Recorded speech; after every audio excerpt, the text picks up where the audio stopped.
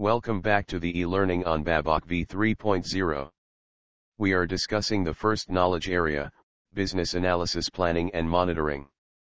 The very first task in business analysis planning and monitoring knowledge area is plan business analysis approach.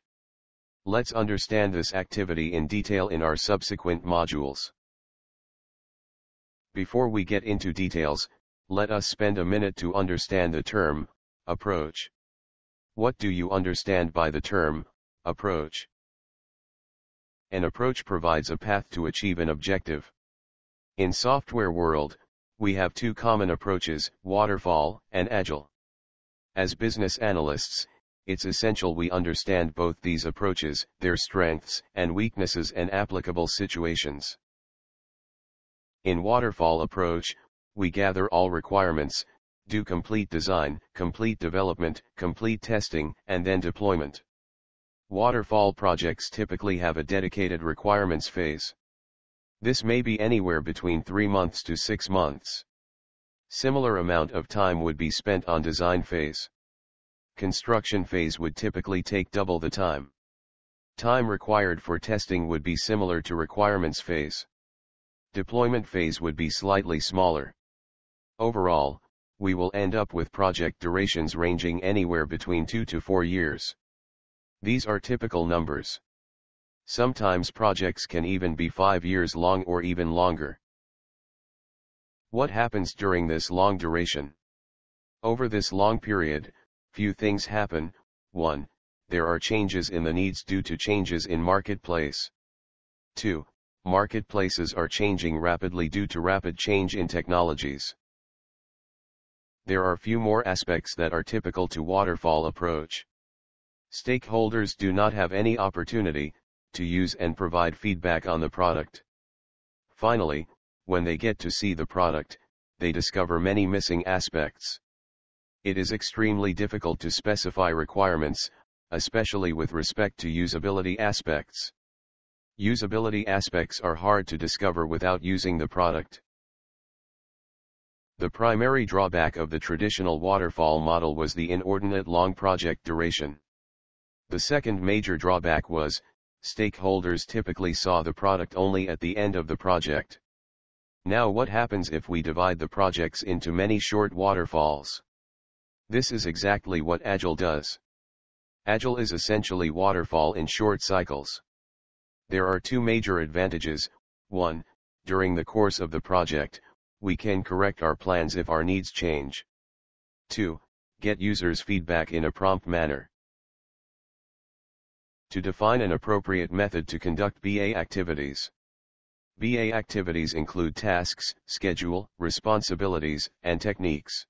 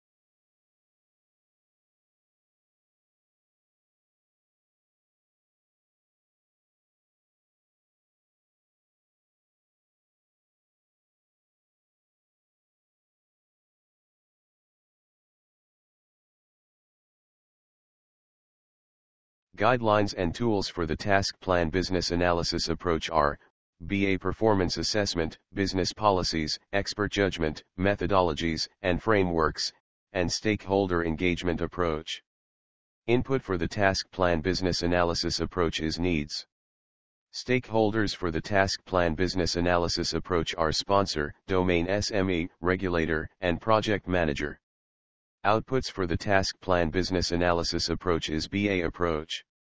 Techniques for the task plan business analysis approach are, brainstorming, business cases, document analysis, estimation, financial analysis, functional decomposition, interviews, item tracking, lessons learned, process modeling, reviews, risk analysis and management, scope modeling, survey or questionnaire, and workshops.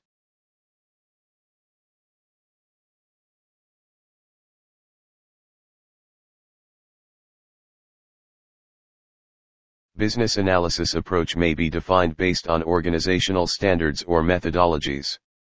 Organizations usually have formal or informal standards on how to conduct business analysis. It will also have standards on how business analysis fits into project and other activities. As business analysts, we should review existing organizational process assets and tailoring aspects relating to the initiative. These may suggest or mandate the BA approach. If there aren't any existing standards, work with appropriate stakeholders to determine the business analysis approach. After that, work with the project manager and project team to ensure that the business analysis approach is suitable. Is defined during project planning phase. Now, let us understand the characteristics of a good business analysis approach. An effective business analysis approach should align with the goals of the change, coordinate the business analysis tasks with the activities and deliverables of the overall change, have risk mitigation tasks for risks which affect task efficiency. The chosen BA approach should make use of proven tools and techniques.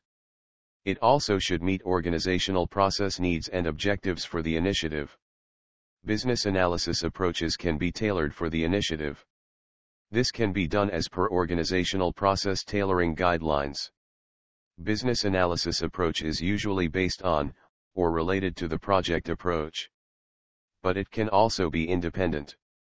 For example, you can use a plan-driven approach to define business processes. You can then use a change-driven approach to build the supporting software applications. Let's look at some factors which determine the selection of business analysis planning approach. Some of the most common factors are 1. Prior experiences, 2. Organization standards, 3. Tolerance for uncertainty, 4. Complexity and risk of change, 5. Regulation pertaining to the industry, and 6. Geographic distribution of stakeholders. Few more aspects that affect selection of BA approach are 7. Staff experience level and turnover, 8. Contractual needs, and 9. Intent to reuse business analysis information, etc. Remember, business analysis approach is not static. It should be revised based on changing business conditions. BABoK describes two approaches. They are adaptive approach and predictive approach. Predictive is the waterfall approach that we discussed earlier, whereas adaptive is the iterative approach. Since BA approach have significant impact on how we would conduct business analysis activities, deliverables we will produce, let's understand these approaches in detail. For adaptive approach, authority to approve is typically with a designated person, who could be the product owner. Predictive approach is preferred when situations are complex, there is high cost of failure, well-defined requirements ahead of implementation is possible, and stakeholder interactions are challenging. Adaptive approach is preferred when cost of failure is low, and requirements are evolving. For predictive approach, typical model is waterfall. For adaptive approach, typical model is agile or iterative. For predictive approach, level of detailing expected is usually high. For adaptive approach, level of detailing is typically low. For predictive approach, change management is formal, through standardized templates. Predictive approach accept change only when changes are formally justified. For adaptive approach, change management is through prioritized product backlog, and is typically time box driven. For predictive approach, communication is usually formal, documented, and periodic. However, adaptive approach rely on informal and verbal communication. Communication is also expected to be frequent than periodic, like in predictive approach. Predictive approach usually have formal documentation, and documentation is prior to implementation. For adaptive approach, documentation is through interactions, and is flexible to the needs of the project. Formal documentation is post-implementation, and is mainly aimed for maintenance. Predictive approach does not emphasize much on requirements prioritization. Adaptive approach lays great emphasis on requirements prioritization. For predictive approach, milestones are identified initially, and then broken down into tasks. For adaptive approach, deliverables are identified, and then related tasks are identified. For predictive approach, business analysis is performed in specific phases. This phase may be named as requirements phase. For adaptive approach, business analysis is performed iteratively, in each iteration. For predictive approach, solution definition is done prior to implementation. For adaptive approach, solution definition is done in iterations. For predictive approach, activities for deliverables are broken down to tasks. For adaptive approach, activities for deliverables are divided into iterations, and tasks are identified for iterations. Once BA approach is determined, we need to determine business analysis activities. This is essential as business analysis approach drives business analysis activities. Decompose business analysis activities into tasks for each deliverable, and their iterations. Once we develop BA activity plan, we need to determine timing for business analysis work. This is done as the timing of business analysis activities depend on business analysis approach, resource availability, priority or urgency of initiative, legal constraints, etc. Finally, we need to determine business analysis complexity and risk. Factors affecting business analysis complexity are 1. Size of the change, 2. Number of stakeholders, 3. Culture and geography, 4. Number of affected business areas or systems, 5. Technological competencies needed, and 6. Risks, etc. Factors impacting the risks of business analysis effort include business analysts' experience level and domain knowledge, stakeholders' experience level in communicating requirements, stakeholders' attitude towards change and business analysis, time allocated to business analysis activities. Other factors impacting the risks of business analysis effort are chosen business analysis framework, methodology, tools and techniques, cultural norms and practices. The output for plan business analysis approach is business analysis approach. Business analysis approach identifies business analysis approach and activities, specifies team roles, deliverables, and analysis techniques. Business analysis approach also identifies timing and sequencing of work, deliverables produced, frequency of stakeholder interactions, and other elements of business analysis process. Here is a definition worth remembering. A methodology is a formalized and repeatable approach.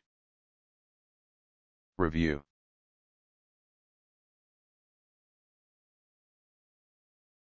Thank you for completing the topic, Plan Business Analysis Approach.